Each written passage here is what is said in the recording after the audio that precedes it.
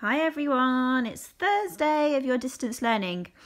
So today we are again adding two two-digit numbers, but today we are going to need to exchange when we are adding. So I'll explain that now of how we do that.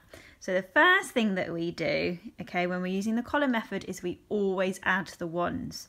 And then with the Deans here, I'm going to show you what I'm doing.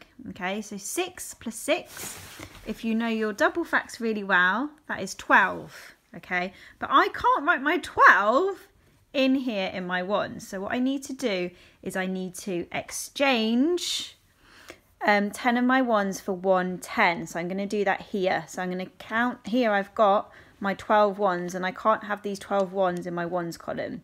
So I'm going to get 10. So I've got 3. Oh, I'm going to try and count in threes. 3, 6, 9. And then I'm going to get 10.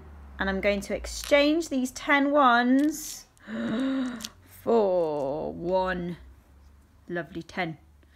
And I'm going to put that over here. I can't really fit it at the bottom, so I'm just going to put it there. So I'll just show you here what I did. So 6 plus 6 is 12. So I have 2 ones. Okay, and then my 1 10 that I've exchanged, I'm going to put the bottom here. Okay, and the important thing to remember when you're using the column method is that you don't forget this one here. Okay, you need to remember it. My pen, I think, is not working, but okay, so I've got my 12, and then I need to add my 10s. So 2 plus 3 is 5, and then I add the 10 that I've exchanged. So my answer is 6.